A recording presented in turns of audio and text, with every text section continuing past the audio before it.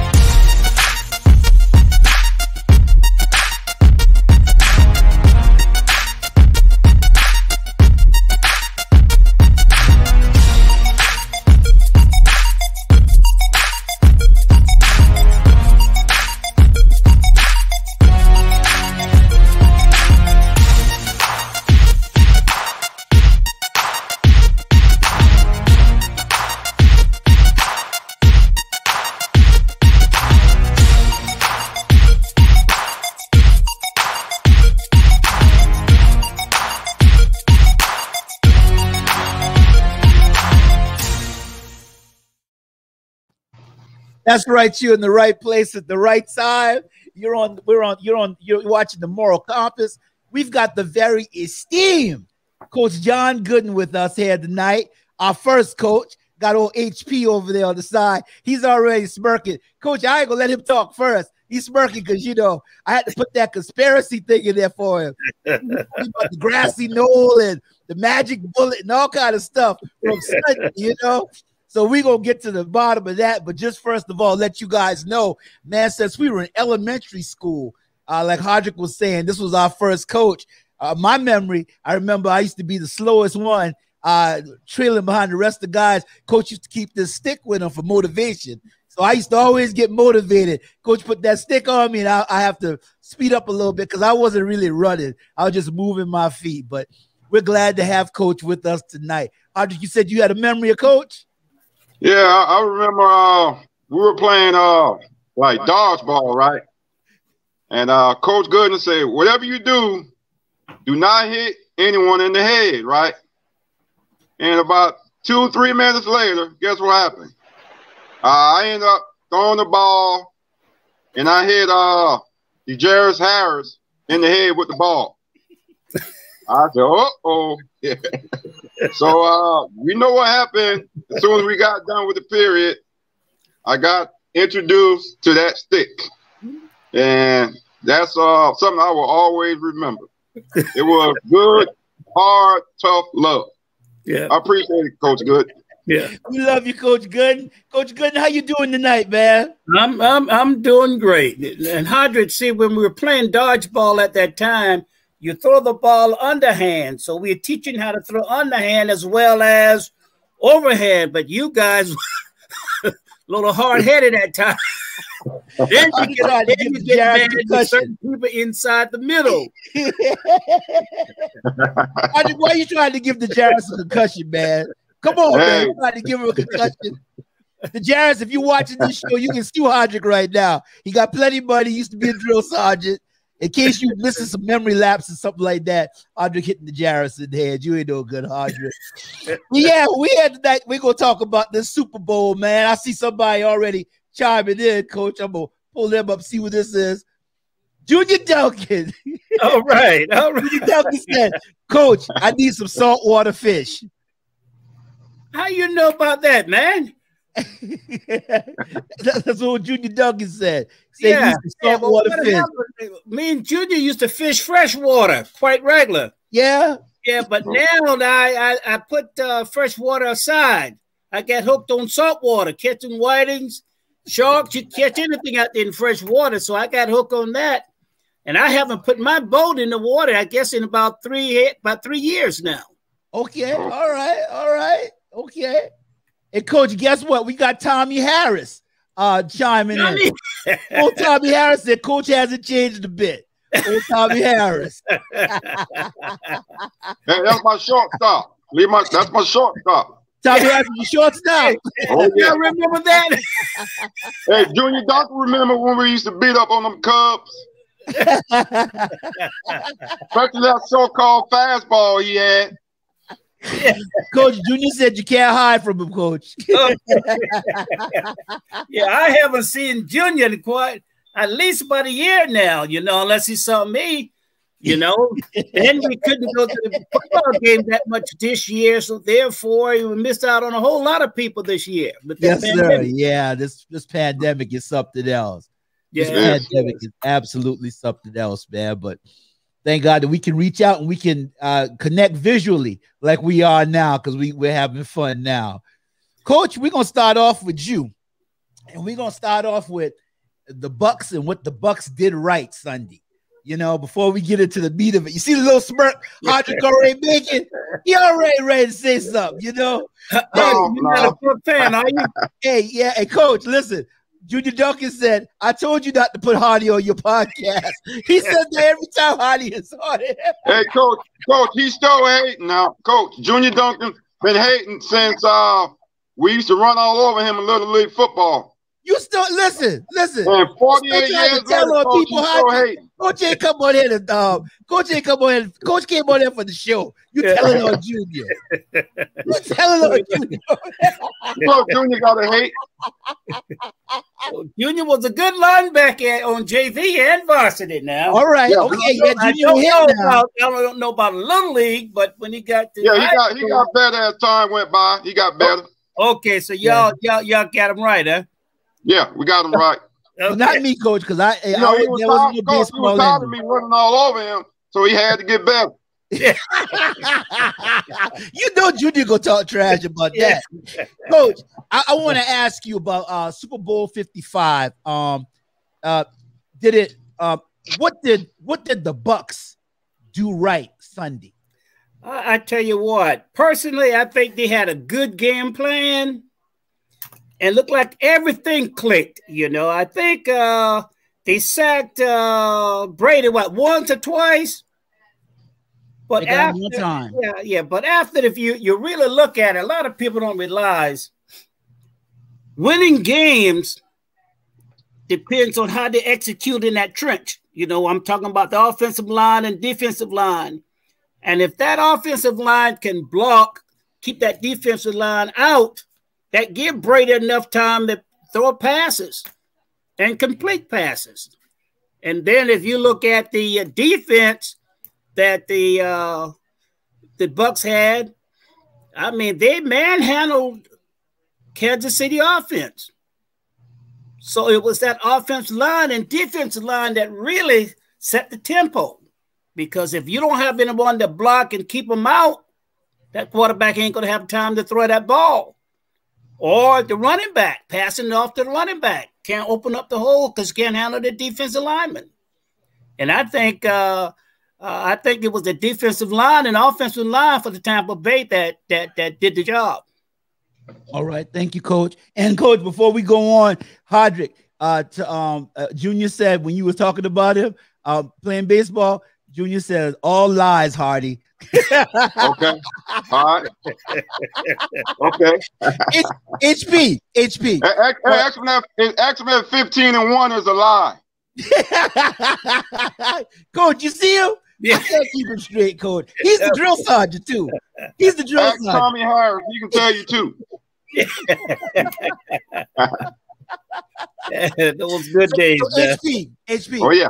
When you looked at the game last week when we mentioned that the Bucs would have to play near perfect. So on defense, you remember I was saying the same thing too. What did you see the Bucs do right on Sunday? Well, like I said, they dominated the line of scrimmage. I mean, that was the key to me. Whoever dominated the line of scrimmage is going to win. And they dominated the whole game. And they took away Tyreek Hill. I mean, I guess that was their main game plan to take away. Because as we know, last time they played, he had 200 yards plus in the first quarter.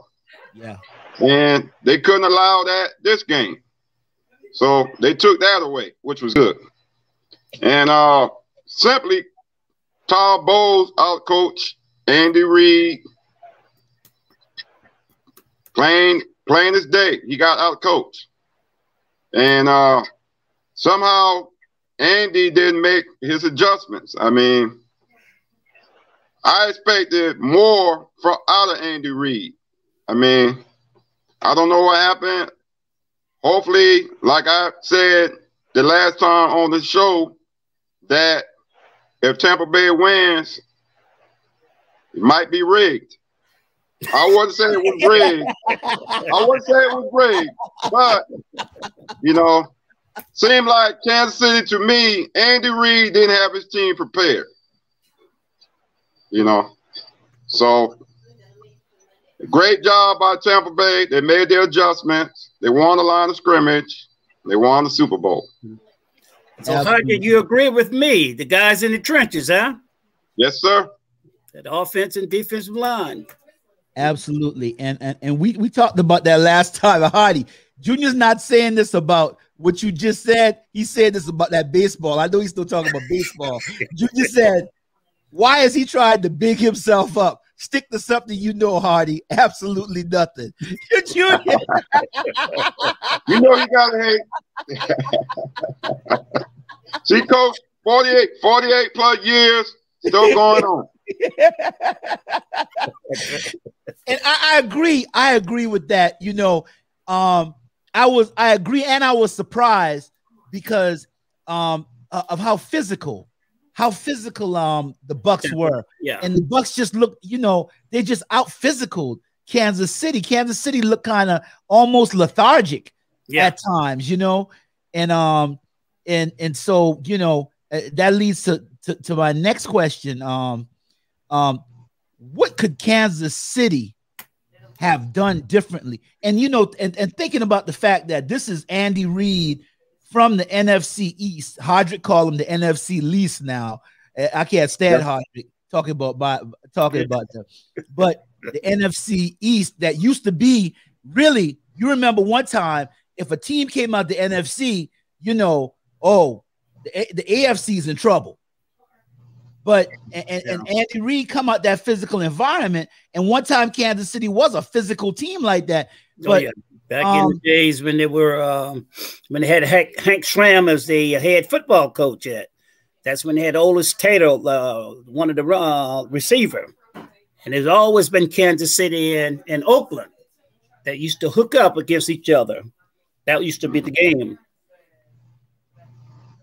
What could Kansas City have done different? Junior said, Hodrick Jr. said, he still love you though. And Larry Gibbs is on the coach. Larry Gibbs said, Coach Gooden. Yes, sir. Larry. Larry's a Tampa Bay fan, Coach. Okay. So he's on cloud 9 right now. Oh, yeah. Yeah, he lived out there in Florida. But Coach, what could Kansas City have done differently? Well, I'm going to be honest with you, and I just found out today that Mahomes was half injured. He had a toe injury, plus he had a hamstring problem also. But now, whenever you have a defense that is crushing your pocket, and if you notice the defensive linemen, I'm talking about Pierre-Paul and Donovan Sue, those guys were putting pressure on Mahomes. And that pocket collapsed many times. And you notice when he was getting back deeper and deeper, that because he couldn't sprint out. And I didn't realize that today. He couldn't sprint out simply because of the injury. But now, if I was there, the only thing I would say when you're crushing the pocket, you have to sprint that quarterback out, get him out of there. And then with him being as fast as he was, then he would have been an extra threat to the outside. Then he can throw also short passes to the flat, curl routes. And then, he can sprint out both left and right side. Mahomes is tough now. Yeah, he is. When the game first started, actually, it looked like the toe injury got worse as the game wore on. Because I remember when he first started, the way he ran that ball around the corner, I was like, I might have to take my prediction back. Right. That corner that first time, I was like, whoa, I don't know. I said, he got around that corner kind of fast. But then as the game wore on, you could see it. And then that one time he took that cataclysmic hit. When those guys hit him, and I think 3 of them converged on him at one time. Right. He was done. Yeah. You could look at him and tell he was just basically just done. Yeah. Yeah. They just kept the pressure on him and nothing they can do as far as like that defensive line. Like I say, was crushing that offensive line. What can the quarterback do when he can't run? What the old man said, the barbershop, pressure bust pipes, right? Every time. Right. Every time. Right. HP, Irvin was on here the other day, and Irvin was adamant that Kansas City had needed to take it to a ground game. What do you think Kansas City could have did differently, HP, against that Tampa Bay team? Well, I mean, you got to look at it. Their offensive line was depleted. I mean, they had 3 starters out. I mean, I don't think any quarterback would have played good on last Sunday. Any quarterback. I don't think Joe Montana, Tom Brady, or whoever would have played good. I mean, that was probably his worst game of his career. I mean, Patrick Mahomes, no touchdowns. And I think they could have ran the ball more, where they had like under 10 under 10 carries. I mean, I think they could have ran it, you know, took a little pressure off of Mahomes. You know, they could have ran the ball more. But like I said, there was no hope. I mean, Kansas City, Andy Reid, I don't know. I mean, Andy Reid is a much better coach than that. I mean, he didn't make no adjustments in the second half. I mean, I was surprised. I mean, they had 2 weeks to prepare for Tampa Bay. I mean, there was no excuse. They got out-coached and outplayed. And they lost. All right. Our next question is I'm gonna field Larry Gibbs' statement, and I'm gonna ask you on the next question. This is the next question, Coach. Larry Gibbs says that the Bucs are gonna repeat this coming season. Coach, what do you think about that? Do you think that the Bucs can repeat? I tell you what, if he can keep this squad together, out of all the teams, I think Tampa Bay could wind back up there next year. Kansas City got to do a little something about that defense line. Also, the secondary. If you notice with Kansas City, they win most of their games from that high-power offense that they got. They normally outscored the other team. You know, when you're winning games, you know, 40-something points to 30, 38, you're talking about an offense that scored 38 points against your defense, and you just have to have a good offense to outscore them. That's hurting Kansas City. So they're going to have to try to recruit some secondary people and some bigger defensive linemen. If they can get that defense right, they can go. But right now, I don't see them going back next year. They'll be in the playoff, but they won't win a Super Bowl. All right, Coach. They won't be back to the Super Bowl. All right. Hodrick, what do you say about that? Well, I mean, I think they got a good chance. As long as you got Tom Brady, I mean, and he's healthy, you got a good chance. But the salary cap issue, you know, some of them players going to have to restructure their contracts, you know, because right now the receiver Goodwin, he's about to have a big payday. Somebody's going to pay him $15 million a year, and Tampa Bay probably can't afford that right now. So it's going to have to take some pay cuts. And far as I think they can get back there next year, but I don't think they'll win because, like Patrick Mahomes said, we got motivation now. They should have had it before Sunday. Absolutely. I mean, don't get the motivation now when the season over with. Yeah. So they're saying like, well, we got something to play for next year. You should have played 2 days ago. Mm-hmm. So I think Tampa Bay has a chance to get there, but I don't see it on repeating. Okay. All right. And Junior Duncan, I mean, I'll tell Larry says that he hasn't thrown a touchdown against the Bucs in 7 straight quarters, and he's talking about Mahomes. Junior Duncan says it won't happen, LG. He said they won't go back. And then Larry says that Mike Evans has already said he'll take a pay cut. And I just couldn't – I'd have to see them play next year because it's always that dark horse that rises.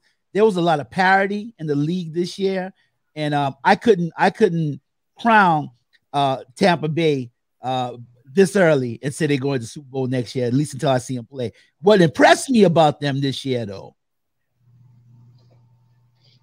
was going on the road and winning those games. Mm-hmm. And even though it's not, you know, those are usually some hostile environments to play in, but of course it's not as bad as it was, but still to play in New Orleans and then to go play in Green Bay and walk away with 2 wins, you know, they were pretty focused and they played pretty good ball. Larry Gibbs talking trash to me now. He says the Cowboys is horrible, says my wife. Well, Larry, I'm not gonna talk about your wife because The Bible says when a man findeth the wife, he findeth the good thing. But since you my homeboy, I'm going to talk about you. Y'all on our schedule next year? Bro, let me tell you. Hey, Dak ankle will be all right next year. We'll be ready for you, baby. So, you know I can talk cash, money, trash all day long. So I'm going to remember what you said. And Junior talks trash to her. Junior said, tell Junior to shush. So Junior said, Larry, you heard what Junior said. Junior already told you tell Junior to shush. So, Coach, my next question is this. I was a little surprised at Tyrann Mathieu being an all-pro, being a veteran. And I know that you get tanked up and for the game. Do you think that he made some very critical errors early on with like going back and forth with Tom Brady that really hurt them in the long run? You can say that, but really, I'm going to be honest with you. To me, Tampa Bay was hungry. You know, they wanted to win. They want this win, just like you said when they went to New Orleans, pull that out with the Green Bay, and then when they were, came into the Super Bowl, they were the underdogs. You know, so to me, this was basically a team effort that want to win the Super Bowl. And then Brady had something that he want to prove also. You know, when he moved from New England, a lot of people was questioning, was it the coach or was it Brady? But now, if you notice, Brady is actually a coach on that field. He is.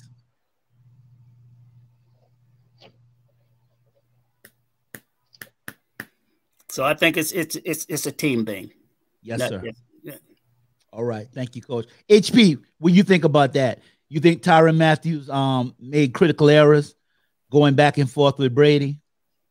Of course. You never talk trash to Tom Brady. Nope. He lives for that, especially the Super Bowl.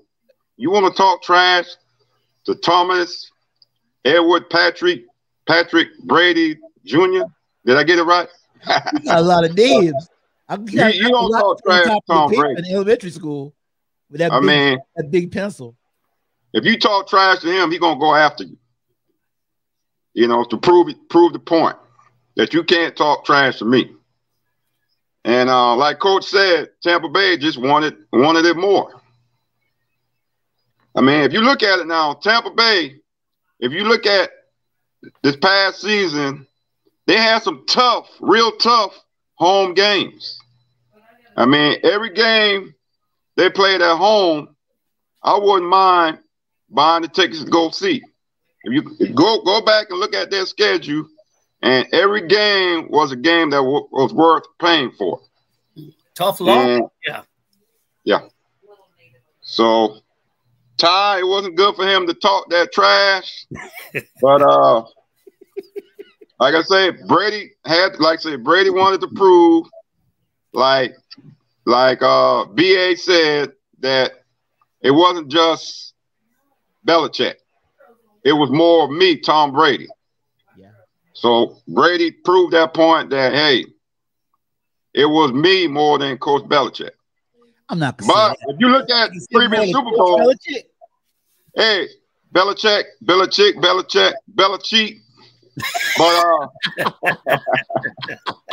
if you look at it, I mean, football is a team sport. You know, Brady gets all the credit, but at the end of the day, it takes a team to win. So, all right, okay, HP, and so Larry Gibbs' wife now, she's off the chain. We ain't gonna be able to deal with her for at least a year, at least till the Bucks get tore up in the first game of the season coming up next year, whoever they play. When they lose again, she'll come back to earth, but she says Dak won't be there. So she just tried to pour some salt on my wound, but that's all right. Then Larry says that Coach Gooden is always right. Larry, you're right. Coach Gooden is always right. Absolutely. Absolutely. and you know, to answer that, and you know, my opinion on the question, I asked that question because I don't know what Tyrann Mathieu said to him the second time, but right after that, Brady goes and he threads that needle to AB. And after Brady thread the needle to AB, he walked over to Tyrann Mathieu and said something. So I don't know. It might have been he said, you know, I bet you won't throw on me, you know, or something like that, because he threw the ball at him the very next, and that was a tight pass that he threw. I didn't think AB caught it, as a matter of fact, but he threw a very tight pass, So, Coach, you know, Cornell, not cutting you off, but as a coach, we always used to tell our players, don't say anything or do anything that will give them motivation. Now, like I said, I don't know what happened, but you know, that can motivate a quarterback. I mean, or the whole team.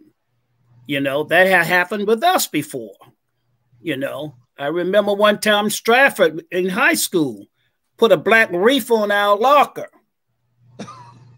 Wow. Black reef, that means that it was going to kill us. But really, that motivated us, you know. So don't do things like that when you know you got a better team, because like they say on any given Sunday, you ain't up motivating someone and they can put a weapon on you. Yeah, absolutely. And I think that, you know what, if you look at some sports things, that you look at some major events in sports that have happened, people have a tendency to make somebody a household name, and then they'll look past the opponent. Like I still remember the morning that I got up and I used to bet on Mike Tyson. I didn't even care who he was fighting. I used to bet on Mike Tyson and the Miami Hurricanes all the time. Then I remember when I woke up that one Sunday morning, got the newspaper and saw Tyson laying on the mat and Buster Douglas standing over him. I was like, I know Tyson didn't lose, and I had to pay up. I remember when the Miami Hurricanes came up. I mean, they were scoring lights out on everybody. They would score 50 points on your best team. And I remember when Gene Stallings came, and Gene Stallings, the coach of Alabama, in the national championship game, put everybody up on the line. And I said, what is he doing? And he just had, I think Teague was a corner. I forget the other corner, but he brought everybody up to the line and showed blitz. And I said, well, Lamar Thomas is one of the wide receivers. I know they're not going to put no single coverage on Thomas all night long. Those two Alabama corners, single coverage, and they were blitzing Gino Torretta. They blitzed, and Miami had no answer for it. None. And that's how they beat. I mean, you remember that game? Yeah. And so people were looking past them. The Rams. The Rams used to have such a timed offense. Right. You couldn't stop that Rams offense. Belichick or Belichick or whatever you call him, Hodrick, came down there with New England, and New England shut them down. UNLV against the Duke Blue Devils. You remember that? You remember that? That game, so, I think sometimes people tend to look past the opponent because the other one becomes a household name. You get so comfortable, you don't think they can lose. Right. You don't think they can lose. And so, Coach, let me ask now, Gronkowski got loose 3 times in that game for three just the 2 scores and then that one big play across the middle. And so they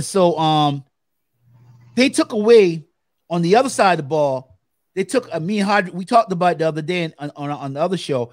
They took Kelsey away from completely out. And I knew if they took Kelsey out, I knew that was it. Because Irvin said that, why don't they hit him when he get ready to run his route? Why they always give him he just goes right out, right? And that's what they was doing. They were sticking him on that line, and they put 2 corners over the top. So what should Andy Reid have drawn up against Gronkowski? What should he have done against Gronkowski on Sunday? Well, you know, Gronkowski, he's a big tight end. Plus, so he can, you know, wide out, and he's fast, and strong also, you know. And if you look at a lot of those little cornerbacks that they have, you know, if you're going to match up man, and you're going to put one of those corners right there on line, you know, God gracious, the only thing I can say, you would have to double team him. You know, have somebody hitting him on, you know, on the line, and then also have a safety up top. But that would open up Evans. If you notice, Evans didn't do anything Sunday night. It was all what? Gronkowski, right? Yes, sir. Touchdowns, crucial. But I think they were really maybe covering him. And then if you look at Kansas City side, you know, Kansas City used to had 3 good receivers because Watkins, Sammy didn't play. Matter of fact, Sammy didn't play in the last 2 games. So if they double team Tyreek Hill, the only person left was that other tight end. And Sammy Watkins, you know, I don't know he was injured or whatever. But that was another key play that hurt Kansas City, you know, when you have a quarterback who needs those receivers to get open. And see, Tyreek was a deep threat. Watkins was a deep threat. And then I will open up things for the tight end.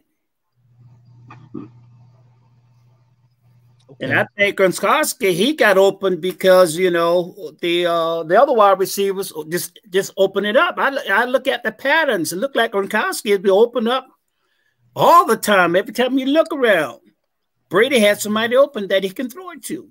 Whereas Kansas City, I didn't see it. Okay.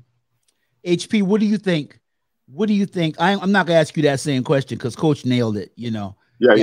Coach nailed it. Coach nailed that question. Especially when he said like when you reroute and safety over the top. I mean, that's great coverage right there. Because that's what we talked about the other day. You remember we talked about the double coverage? Yeah. And you know, we talked about that and talked about double coverage. Larry Gibbs has chimed in. Larry says that wasn't like Gronk was lighting things up. Actually didn't have good numbers coming into the game. But I guarantee you, y'all wasn't going to win the other night without Gronk because Gronk scored 14 points. And that big pass across the middle, that was the game breaker because it's like it broke their back. Gronk knows how to score in those those stage is not too big for him. Right. Yeah. Yeah, the stage just like the Rams Super Bowl, the same thing. He was the key to that game. Yeah. The stage 2 or 3 years ago. Yeah. The stage is not too big for him. So now you know, Cornell, I think also, you know, Gronk just was open because the other guys were covered. You know, so when he looked deep, you're not open, then he's gonna, you know, check down, look down, and sure enough, Gronk is open. You throw that ball to that open man. And then Larry Gibbs says that definitely his favorite target in big games. Yeah, Gronk is his Kelsey. That's his Kelsey. You know, that's his Kelsey. Yeah, Kelsey's all right too. Now he's a good tight end now. Somehow, let me tell you, if somehow Mahomes had got an opportunity to get to Kelsey, it seemed like to me, I saw Kelsey like almost single-handedly win some games. Mahomes was shuttle past to him, you know? And I was like saying to myself, you know, in the middle of everybody, he'll shuttle past him. But I think that Mahomes was hurt. And Coach, let me ask this question because I'll say this is Sabanistic. It's something that Nick Saban would do. Do you think that Andy Reid should have started the backup? Not bad, or at some time pull Mahomes in that Super Bowl game. You know, this is the last game of the season. And you always go with that thoroughbred, you know, regardless if it hurt, you know, you always go with your best. unless he can't go. And see, a lot of people didn't realize that he was that hurt. But like you say, after the game go on, you saw him start limping. So, but I don't think he should have started. I think he would have started Mahomes. I would. HP, what do you think about that? Pulling Mahomes from the game? Yeah. No way, no how. He said if he could walk, he would have still been in the game. Right. If he can walk, but like I said, it just Tampa Bay just played great defense, man. You know. Right. What other quarterback could have done better? You know, I don't know. It was their day.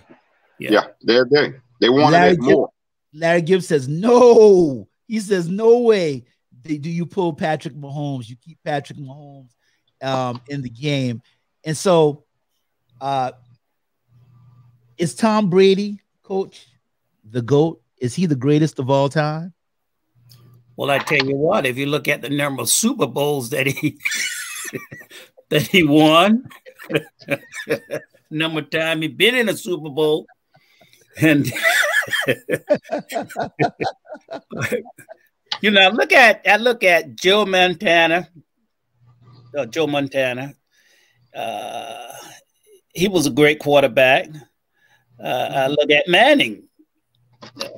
Manning was a good quarterback, you know, but you got to win the big games also. And if you look at it, old Brady been there and he win more Super Bowls, you know. And personally, you know, I don't look at him at, well, I guess don't want to be prejudiced or anything, but you got to give the man credit. He is good. He's good. Yeah. Yeah. Yeah. So absolutely. He'll get my vote. Okay. Let's hear what Hardrick has to say. Hardrick, is Tom Brady the greatest of all time? Coach, you see him rocking? He rocking. He doing dirt. That's a lot of nervous energy. Was it hardest of all time? I don't think he's the GOAT. What? I think he's the GLAT. What's the GLAT, Hardrick? That's the greatest leader of all time on the football field.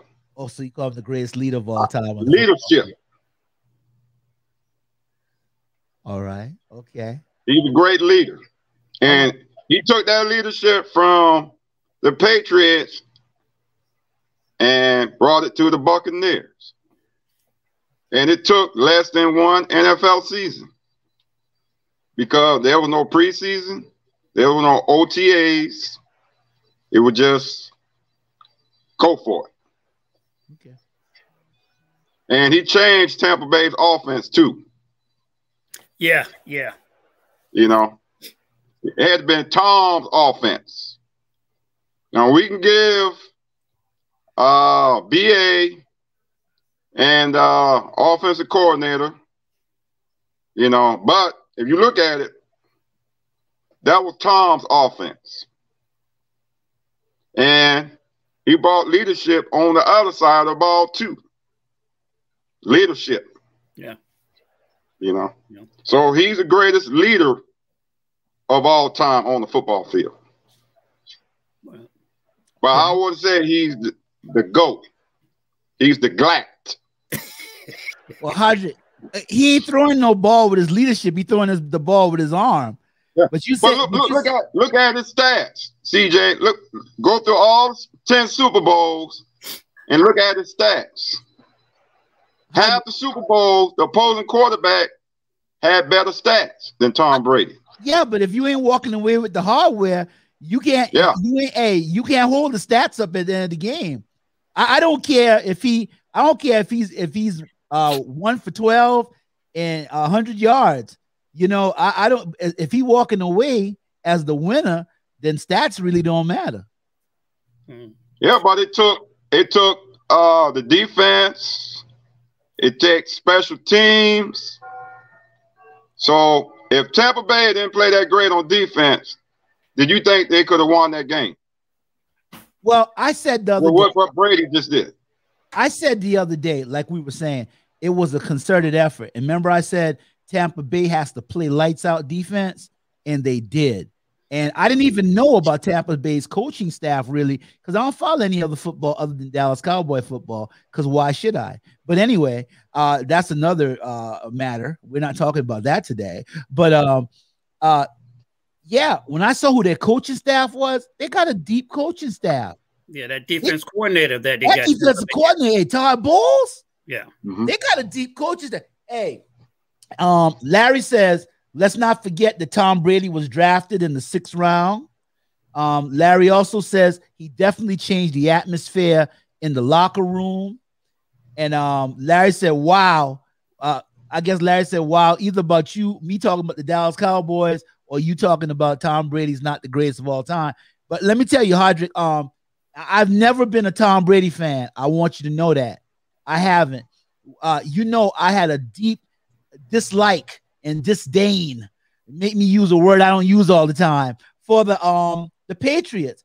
When my cousin Derek Rivers went to the Patriots, well, I had to start liking the Patriots. But even coaches I don't like, and I don't like Green Bay because I don't like the fact that it's personal reasons.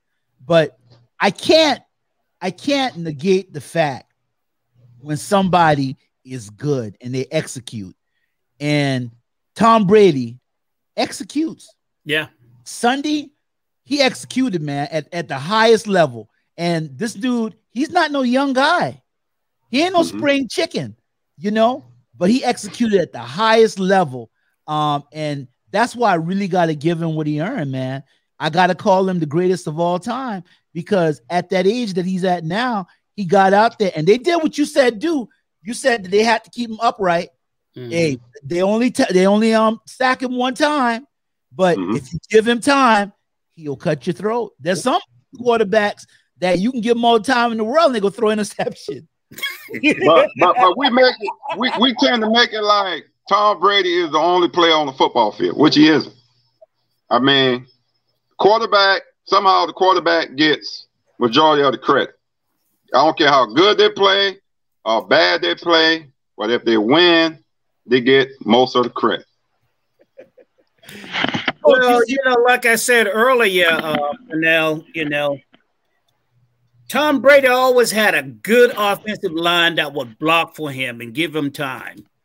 And if you notice, most of the game, well, not most of the game, a lot of the games when New England was behind, less than 2 minutes left in the game, they don't want that New England offense back on the field, because for some reason, Brady found a way to win.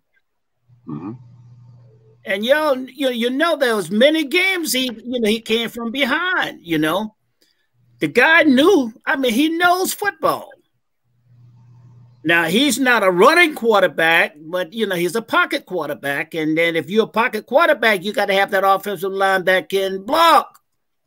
And when he came down to Tampa Bay, for some reason, he got that offensive line straight. It did the job. Absolutely.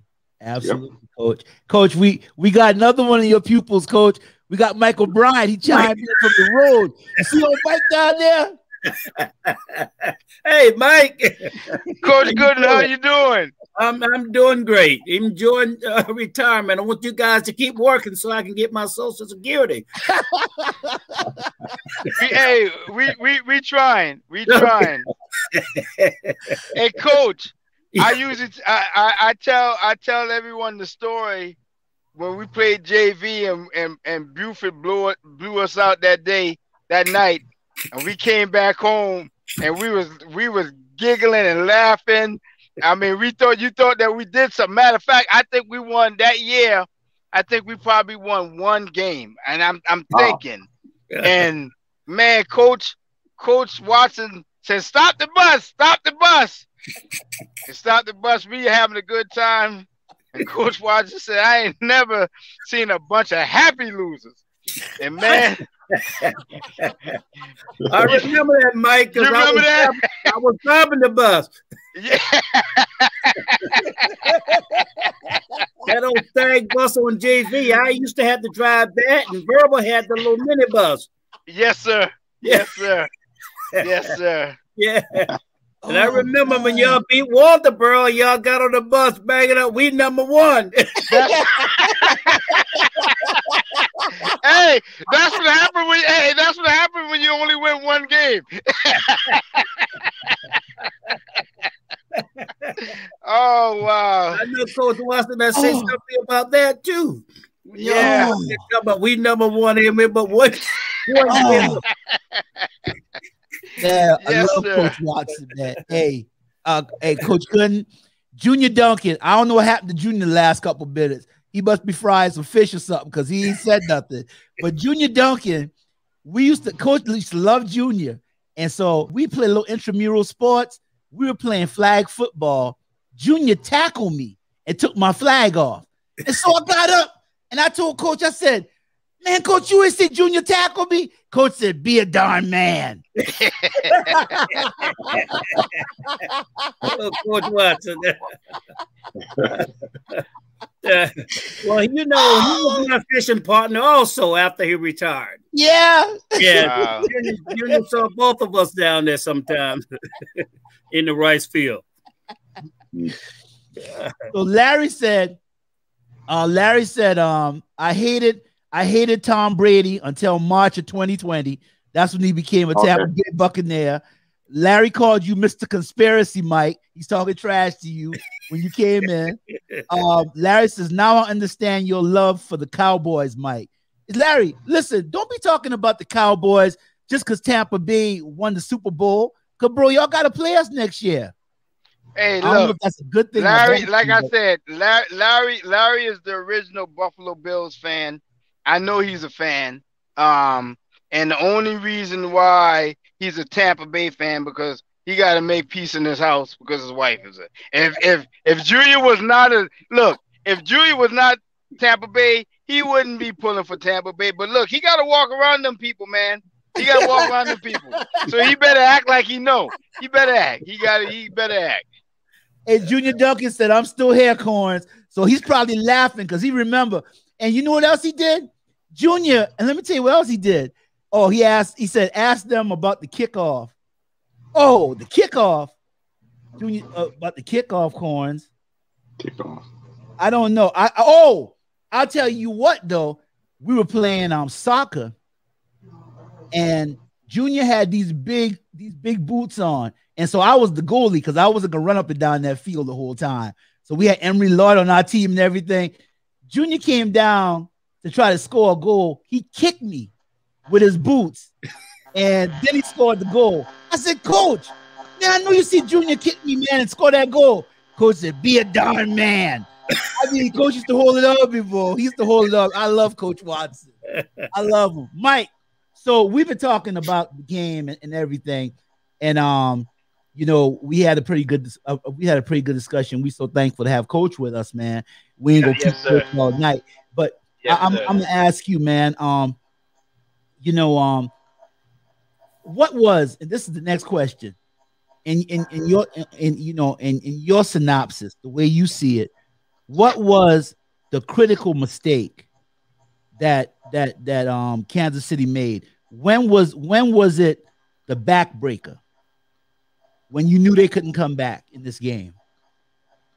You know, I don't think, honestly, looking at the whole makeup of the game, honestly, I don't think it was. I think it was several things. I mean, that Kansas City, and I know I've heard that, you know, this Tampa Bay just really brought a good execution as far as dealing with KC, but I don't know. It just seemed like they was out of it, man. Like they never really got into it. Period. I mean,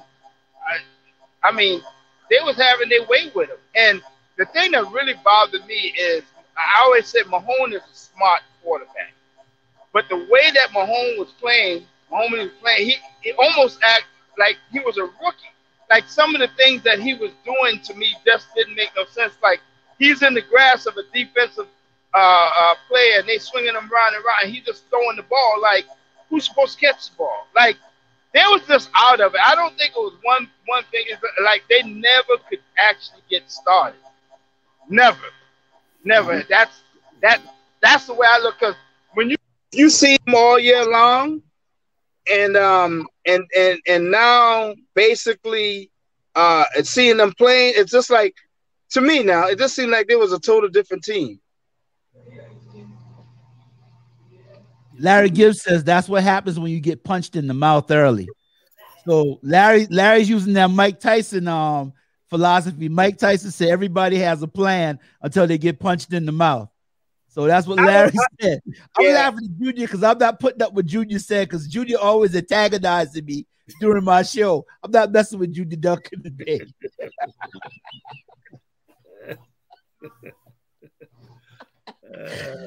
But and that just leads to to this question. Mike, you think Tom Brady is the greatest of all time? I mean, his record shows that. I mean, he is.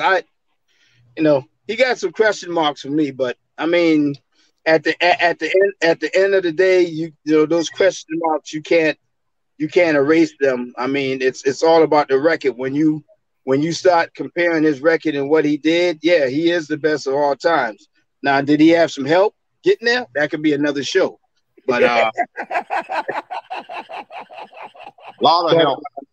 But it is what it is, and until you can beat that record, it may be a hard pill to swallow. Even Larry said he couldn't stand him until he went to Tampa, which kind of shows you, like, if he goes to Dallas or any place that he goes that he wins a Super Bowl, he's going to be the best ever.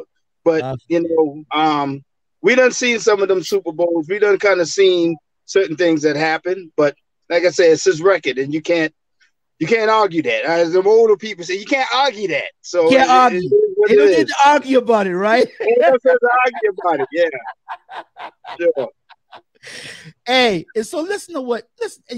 Larry getting on my nerve, bro. I'm gonna tell you, Larry getting on my nerve. Mike loves Roger Staubach, Danny White, and Tony Romo. These cats gonna get off the Dallas Cowboys, because you getting off the Dallas Cowboys, Larry. No, hey, tell him I love Jim Kelly. That's what I really love. Now I can't say that because I love Kelly, because Kelly was Miami Hurricanes quarterback. Kelly was a bad man, but I'm talking about back in the days, Jim Kelly, when he played for Buffalo. That's what I love. He was bad then, but this is my next question. So I see Larry is here, so this is my next question. We're gonna pull out the dominant defenses now. Those Ravens, those Steelers, those Dallas Cowboys from the 90s. Does this Tampa Bay team rate with those teams?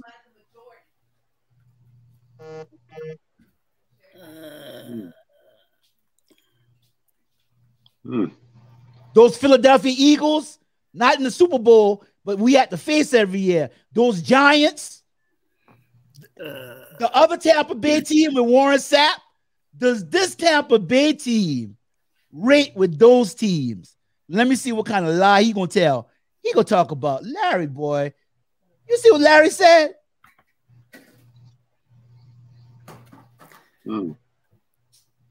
I don't think so. I don't think so. Larry says $2,000. I beg to differ. I beg to differ.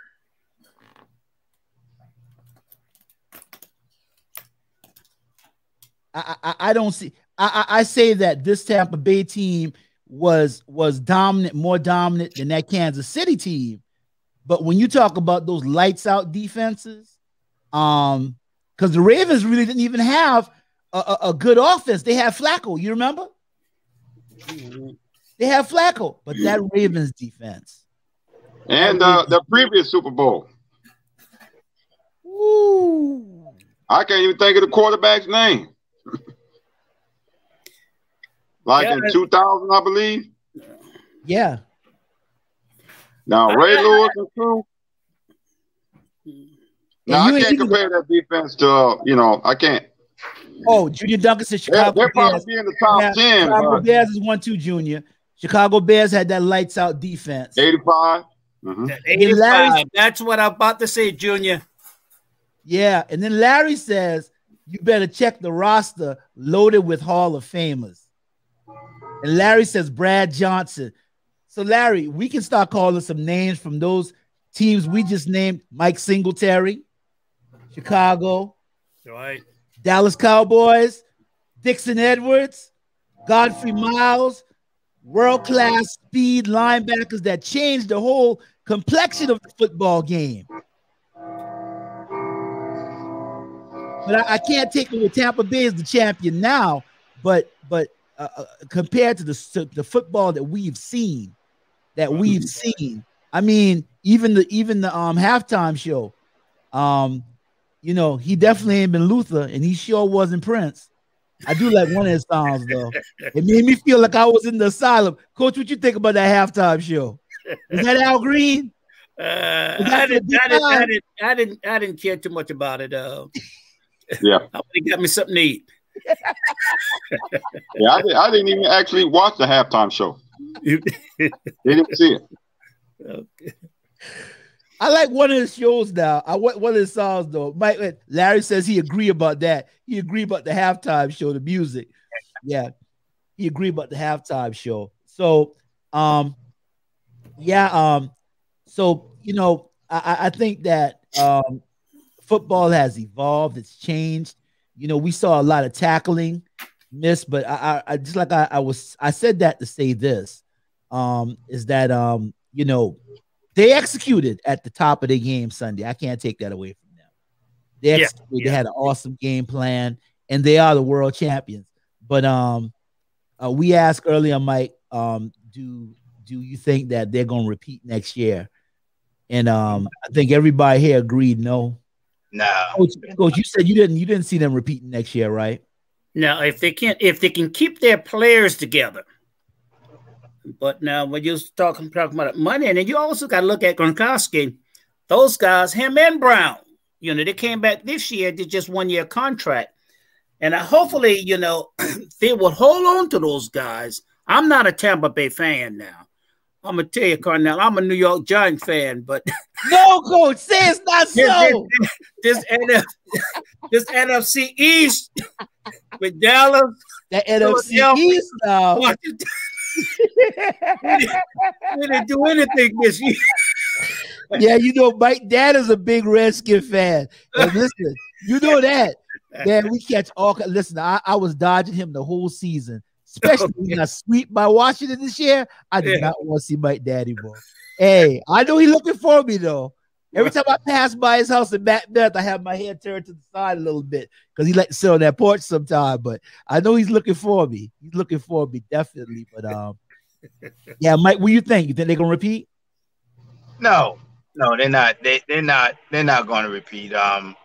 And you know, when you kind of going off and coming back in, like when you start talking about the defensive that actually like control the game, it kind of goes back to what Coach was saying. Like back then, those teams stayed together. And there wasn't all that. Like you can have a dominant team like college basketball. We talked about that the other day. You can have a dominant team now. You better do what you got to do because next year, most of those guys are gone. So the way the free agency is right now, whatever you got right now, you know, whatever you got, you better go ahead and do what you got to do because NFL actually stands not for long because they ain't sticking around if they ain't got the money. So I don't look for them. And let's be honest with you. I didn't think they was going to the Super Bowl this year. I mean, when Brady and a lot of Tampa Bay fans don't want to say this, like last year, I can say that Buffalo was like more of a team that I said was under the radar. Like they was coming up. Miami was coming up. No one could actually say that Tampa was that team until Tom Brady came down. And when Tom Brady came down, everybody followed him down. If Tom Brady retires or whatever he's going to do, Tampa's going to be right back to where they was. Straight up. But Mike, you got to realize, as soon as they signed Brady, they were Super Bowl contenders. Absolutely. The minute they signed them, they were automatically Super Bowl contenders. Absolutely. And Absolutely. I actually pick an all Florida Super Bowl. I actually put Miami and Tampa Bay.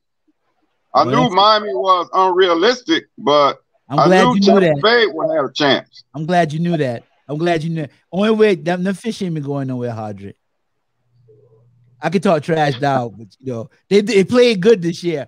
Listen, so Junior's been antagonizing me, you know, him and Larry teaming up, which is very, very strange for him and Larry to team up in the chat. So Junior says, can you tell Corns that 99% of the time, the team that wins the coin toss defers to the second half? And I told Junior, I've seen people take the coin toss.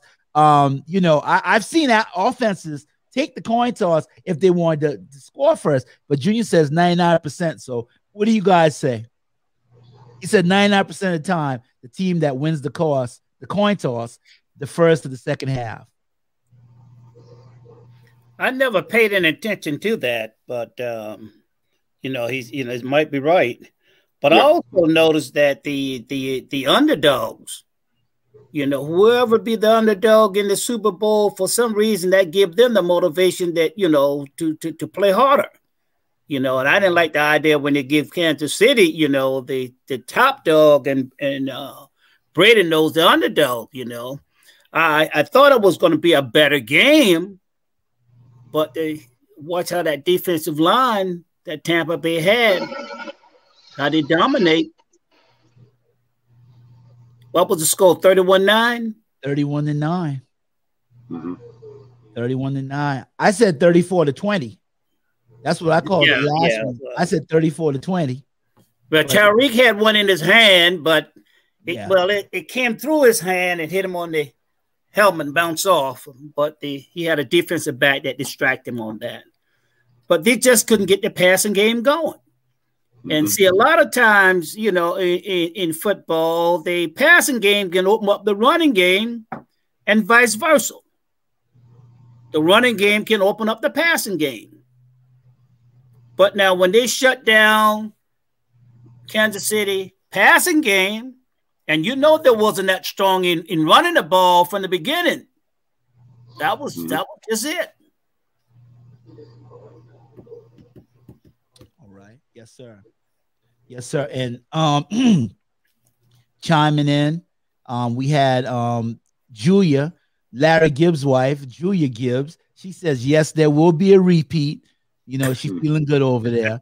Out there in Tampa, Florida, all that sunshine. I can't stand them people in Florida. You know, they can wear short pants this time of the year. Junior Duncan says, shush, Julia. Junior Duncan said, there goes Hardy again. So Junior and Hardy back at war again. And Junior Duncan says in overtime. So he's talking about the deferred pass. So Junior, I asked your question. And so we're gonna do our final thoughts, man. You know, we had Coach with us for a while. I ain't gonna keep Coach hanging out too long with us. Yeah, my stomach's growling now. Yeah, man. I don't want your stomach to growl, Coach. Coach, you gotta eat before 8 p.m. now. made me miss my news. No, Coach, I'm sorry, Coach. I'm sorry, Coach. I'm sorry. Coach, you got any final thoughts you want to share with us about, you know, I mean, just taking a stab in there? Who do you think may be there next year? Don't have to be accurate, you know. Well, I know that, you know, and I just hope my team will be there next year, the Giants. I guess you'd be hoping the Dallas. I don't foresee that right now. But you can't put Seattle out. I was listening to the news today and an NFL channel. You know, they're trying to get the quarterback to do a little help in recruiting. What's the quarterback there at Seattle? Yeah, Russell Wilson. Russell Wilson. You know, because he almost like a franchise there now. You know, just like Tom Brady was the franchise right there at New England, and looked like he's going to be there at the Buccaneers also. But I think you can't count Green Bay.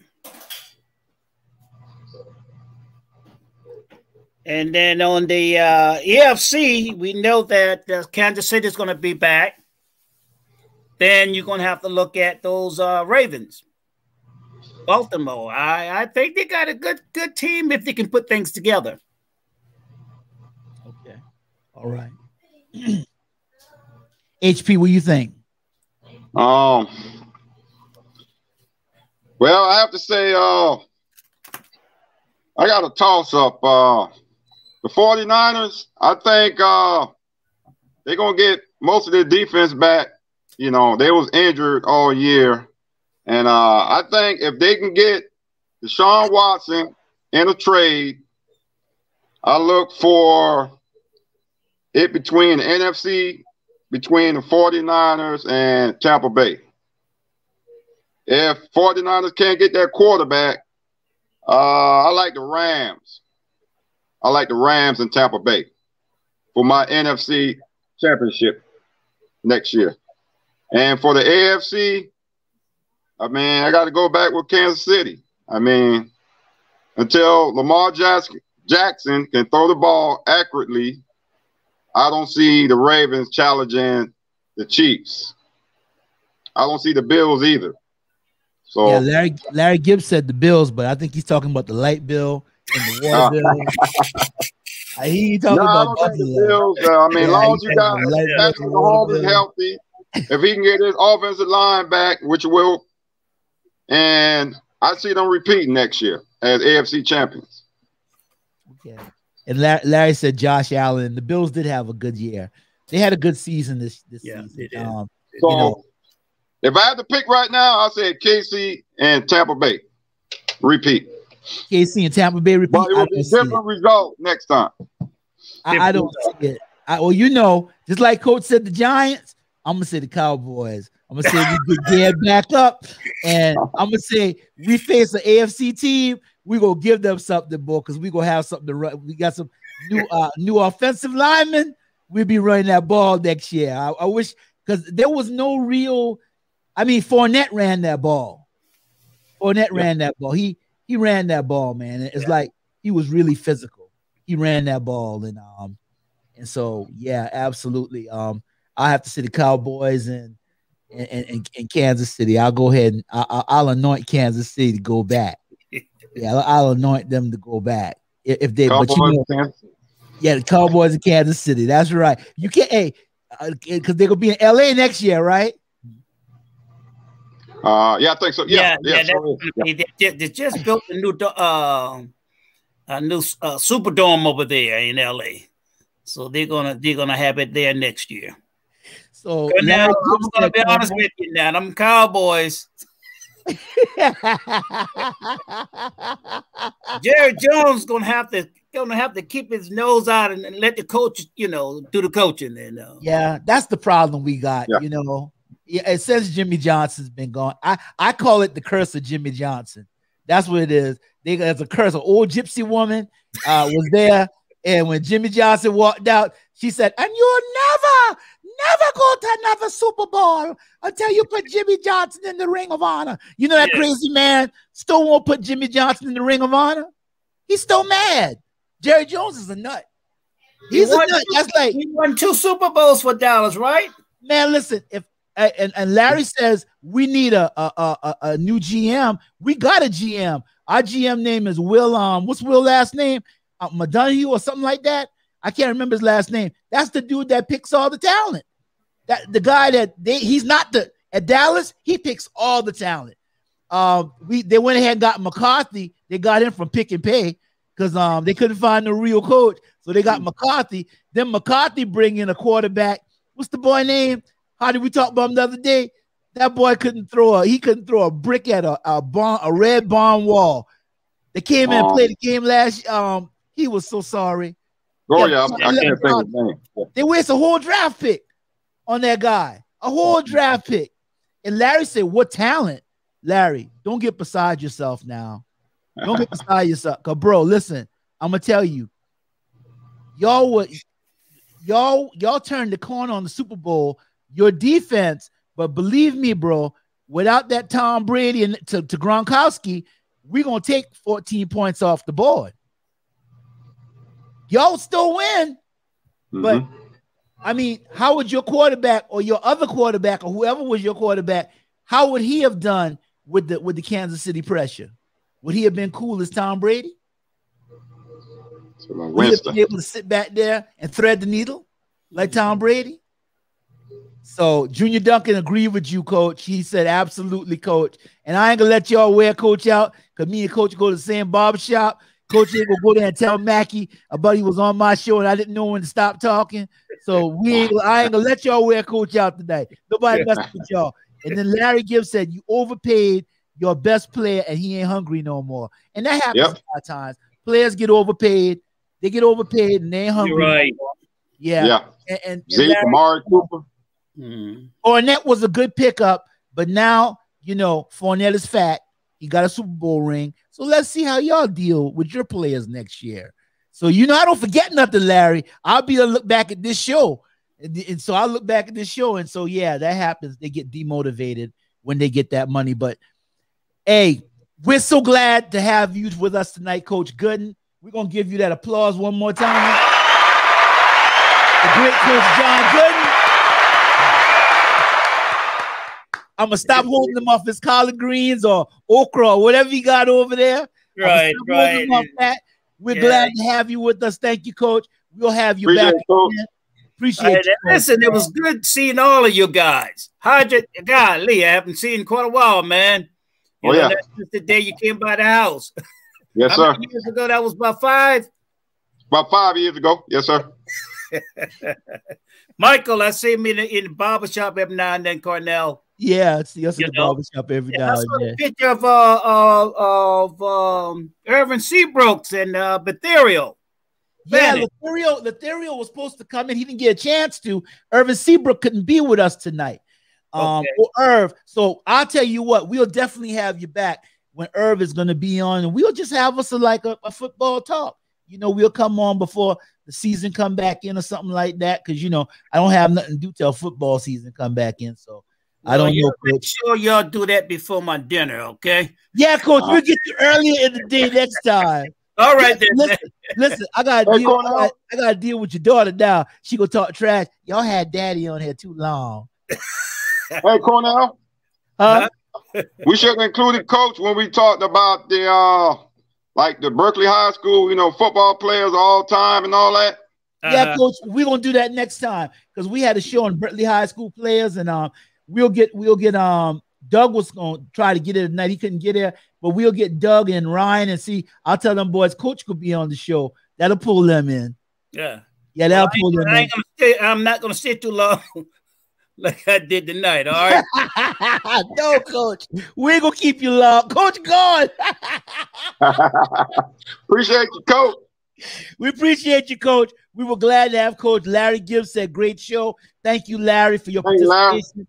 Man, y'all made the show great. Junior Duncan said you ain't missed nothing.